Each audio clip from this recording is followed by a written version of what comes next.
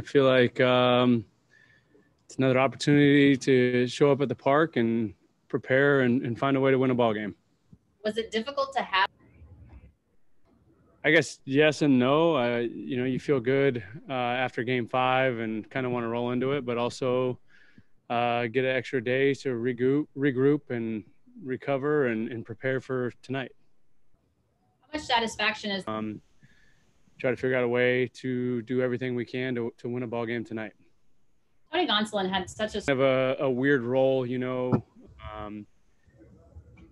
I guess in the division series, sweeping the Padres kind of in a weird way, messed with his schedule because I think he was tabbed to pitch Game 4 and then he had an extended layoff and then used as the opener and out of the bullpen and whatnot. So it's definitely been different for him, and excited to have him back on full rest and taking the ball tonight with this opportunity. But I mean, yeah, I think it's nice to show up every day and pretty much know where you're hitting in the lineup for the most part. And the guys that are interchanging and switching in and out kind of have a good idea of when they're going to be in there and when they're not going to be in there as well. So, that's nice to know. And I'm assuming you're referring to, like in 18 when it almost seemed like we had two different lineups running out there. So I think the guys feel confident knowing that they're going to be in there every day. And it definitely helps, getting the at-bats underneath your belt, whether you're facing right or left, and then going the next day. Thank you. The Rays right now, and they're the ones in the other dugout. They're the team that we have to compete against, and they're the ones that we have to find a way to win a ball game against. So they're the only team in the major leagues that we're concerned about other than ourselves, obviously. Next question is from Bill Plunkett. Go ahead.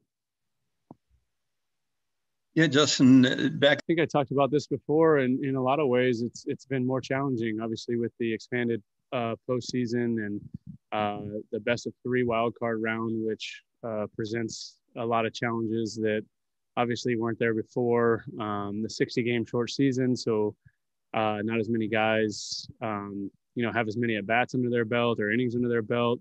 So there's a lot of things that go into this that you can make an argument to say, it might be even more difficult, but obviously we understand that it's a different season. And that was one of the first things we talked about when we got back together was, look, no matter how many games we play, no matter what the postseason looks like, if there's a championship to be won, we're gonna go after that and do everything in our power to bring it home.